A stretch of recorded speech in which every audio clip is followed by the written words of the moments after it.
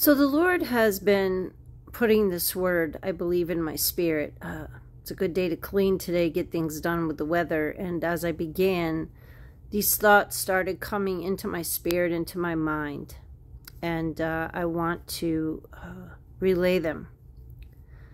So there is such a thing as a Stockholm Syndrome. And Stockholm Syndrome is where and when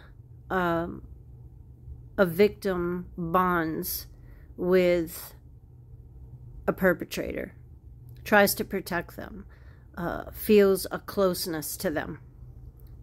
That in itself is different than what the Lord is giving me here.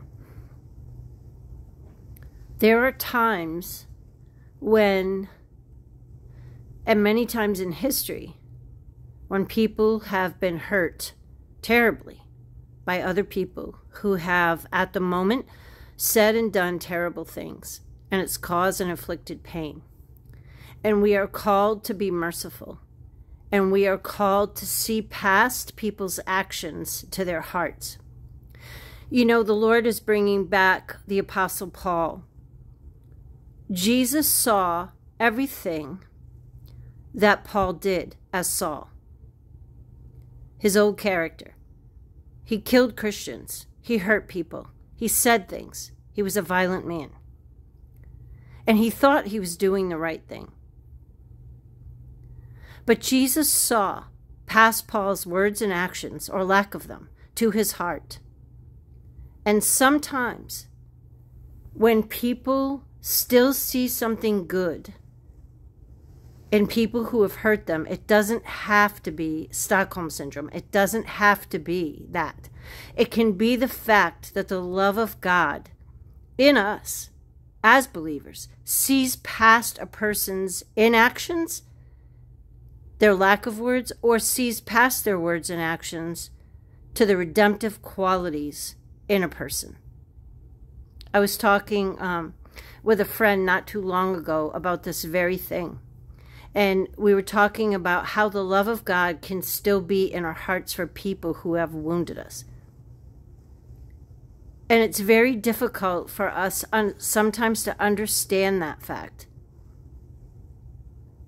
Sometimes, as Jesus sees everything that we can become, despite who we are at the moment, like Peter, like the Apostle Paul, like you and I mean, think about all the things that we have said and done that were sinful or wrong and hurt people, or the lack of things that we should have and didn't. And yet, his love still is there for us because he sees in us things that we can become. He knows who he made us to be, and he's God. Now, we don't go as far as that to see that in each other, but we can still see the good things in each other. I know people in my own life that I have seen and heard things that were undesirable, ungodly. But yet at the same time, when you see the person, I'm not talking about actions. People's actions and words are not who they are. They're not who we are. They're not our identity. They're where we're at the moment in our walk with God, in our life. Or maybe he's not in our life yet, and that explains a lot.